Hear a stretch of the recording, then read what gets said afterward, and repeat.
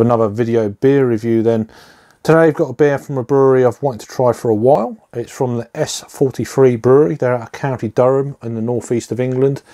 And this is their You're Not You When You're Thirsty. So it's an Imperial Stout coming in at 9% ABV. Yeah, my mate, good friend Dan, popped this round to me just after lockdown ended, around about sort of early to mid-July. I don't know where he picked it up from. I know he paid £6.69 for it. But yeah, I really do appreciate it, Dan. Thanks a lot, mate. Finally got round to giving this a review. It's cooled down a bit now, sort of late summer, early autumn. So S43brewery.com is their website. I'll put all their information down below. But yeah, a brewery I've been really wanting to get my hands on. Just out of curiosity, there's been a few breweries this year that have popped up, and I've got round to one of them. This is the next one on my kind of list to do an order from eventually. So You're Not You When You're Thirsty. So it's an Imperial Peanut Butter Fudge Stout, 9% ABV as I already said. So it says what's in it. It's got all the information on the back of the can, which is absolutely fantastic. So the hops in this are Challenger. The malts then are pale, Munich, biscuit, crystal, oats and chocolate. The yeast is English Ale 007. Extras are lactose and cacao nibs. Allergens are gluten, barley and wheat, oats and lactose milk. Store cold and upright, drink fresh, may contain sediment. Best before the 31st of April of 2021. Not, I repeat, not vegan friendly and does not contain nuts. Right, that's enough. 440ml can then. Let's crack it open then and see what we get out of this one. I'm drinking this or cracking this at room temperature, so it's not chilled or anything. So although it's been a bit cooler in this back room today, so I actually got out of the fridge yesterday, but it generally has been in the fridge. Let's generate a bit of a head on this thing then, as it's 9%. Yeah, let's straighten it up a little bit. It's done what I wanted it to do. Oh, that looks a really lovely, creamy looking head. Mega tightly packed bubbles on that one. Look at that. And there's a nice line of carbonation streaming up the glass. So it's a one finger, medium tan coloured head, but really creamy sort of chocolate mousse type head. Into the light, it's jet black. There's nothing coming through there on the bulb, just above the camera. Oh, what a lovely looking beer. So let's give this beer an aroma. So I mean, you're not you when you're thirsty. It's kind of a take on the Snickers bar here in the UK, so which is pretty cool. You're not you when you're hungry. That's their slogan. Anyway, aroma. Blimey. It reminds me of the shell of monkey nuts. I used to have a yellow-headed Amazon parrot, and that was one of his favourite treats. Going back about 10 years ago or so. What are we at now? Yeah, 10 years ago. That was one of his treats, and the whole room smelt of it. It was just one of them things, and this is what I'm getting on the aroma. Yeah, monkey nuts, the shells, that kind of nut oily, milky chocolate as well on that. Not very roasty, but yeah, it's all very subtle, but very, very well kind of rounded, and yeah, almost a slight sweetness to that as well. So let's give it a try on the taste and see what we get. Cheers. Cheers, Dan, mate. Appreciate it.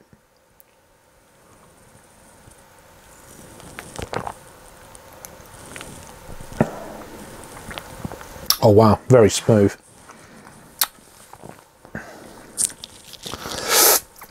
That's the thing. It says drink what does it say? Store cold.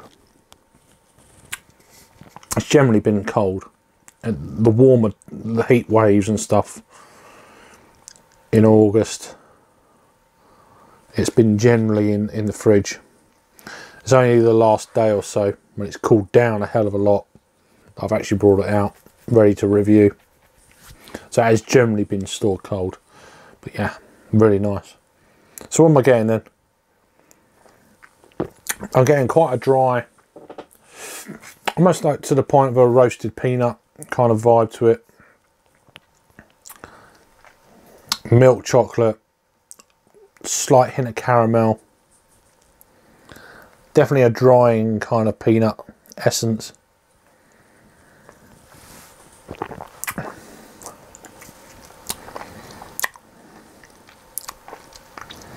Very sweet. There's a sweetness that's lingering on the upper part of the palate. Again, for the body, it's probably a medium, upper medium body.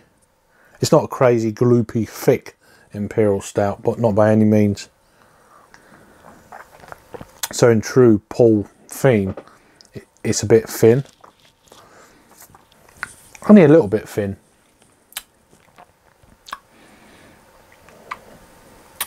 But yeah, still an upper end of a medium body. Very easy drinking for 9%. 9%, yeah.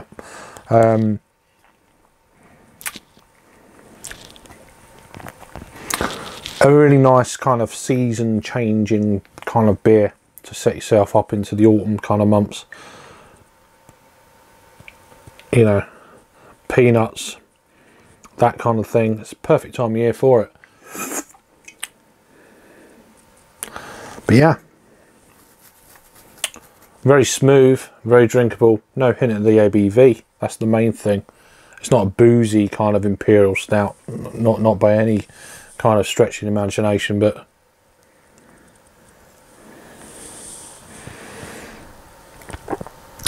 slightly creamy.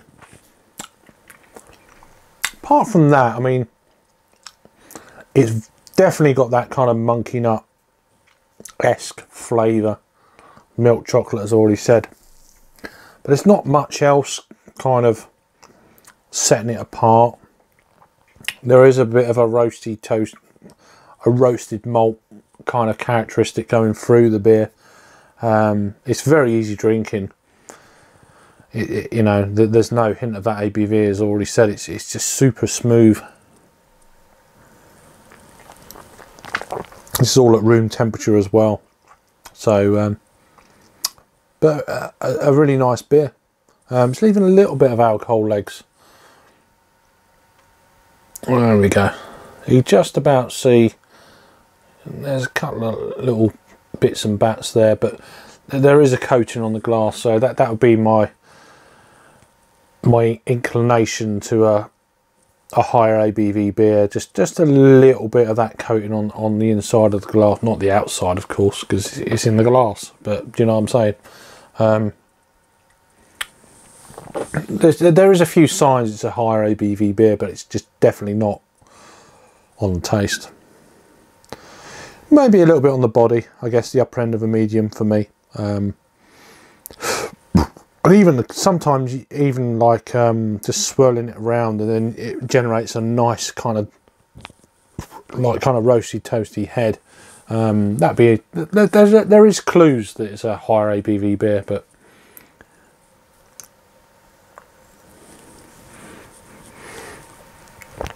it's very nice though, very pleasant. It's a peanut butter stout, but there is a drying quality to it, more of a peanut butter shell, or the peanut shell, not peanut butter. Well, it says peanut butter, but man, there is a slight oiliness to it, peanut butter-esque, but it's just for me it's monkey nut shell, dry, with a little bit of that kind of peanut oil, giving it a kind of peanut butter-esque kind of flavour. But yeah, very nice overall. Very, very, very pleasant beer. Very well hidden ABV.